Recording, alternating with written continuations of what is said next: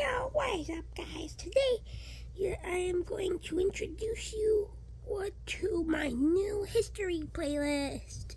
I'm a junior, and I'll be teaching you history.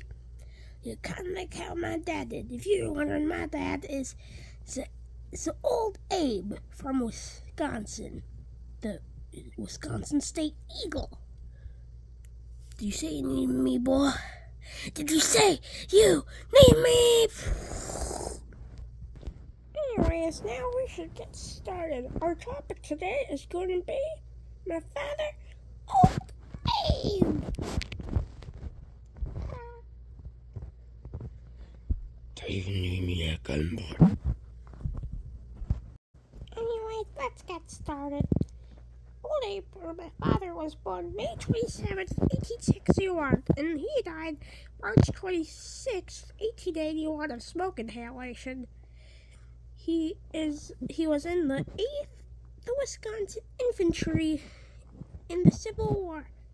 He's actually a symbol now of the 108th the Airborne Division. I believe that is in Wisconsin. He also died at the Madison State Capitol in Wisconsin. Now we can start to tell you a bit more about his journey to the Civil War. I did some research, and it turns out that my father was the 101st the Airborne Regiment, known as a Screaming Eagle on their patch. Old Abe was captured by Chief Sky.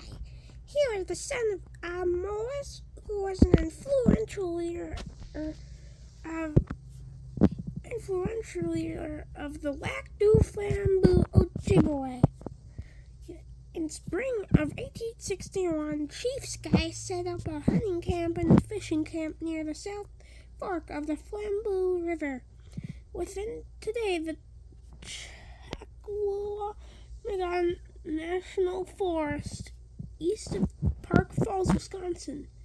Here, he noticed a treetop nest worth of fledgling eagles, and to capture them, he cut down the tree. One eaglet died from the fall, and the other became the young Indian's pet. That summer, Chief Sky and his father canoed down the Chippewa River on a trading expedition. At Dim Falls, Wisconsin, they encountered Daniel McCann, who lived nearby in Eagle Point. The Indians sold the eagle to McCann in exchange for a bushel of corn. In August 1861, John C. Perkins, assisted by Seth Pierce, Frank McGuire, Thomas J. Butler, and Victor Wolfe, recruited a company of volunteers from Eau Claire and Chippewa counties. This company was called Eau Claire Badgers. Soon after its formation, McCann offered to sell the eagle to the Badgers for $2.50, which is much more today. In his history, Old Abe published in 1865 the Joseph O. Barrett, who helped McCann break the eagle. Eau Claire gave a description of the transaction, which could be paraphrased as, "So, will you buy my eagle?" said McCann.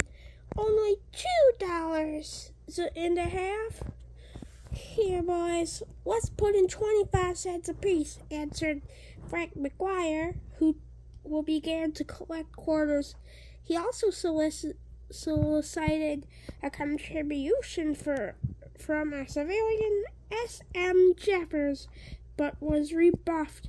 When the soldiers heard of this, they accosted Jeffers and gave him 3 lusty groans.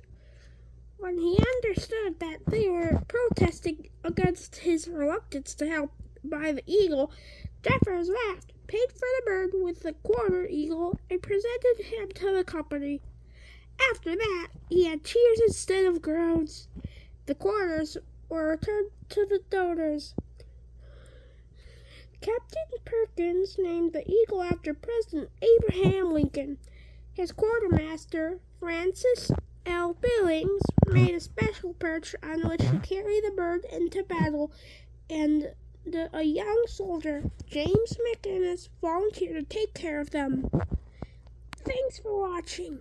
Make sure to like and subscribe to see more, and we'll have more on Old Abe next time.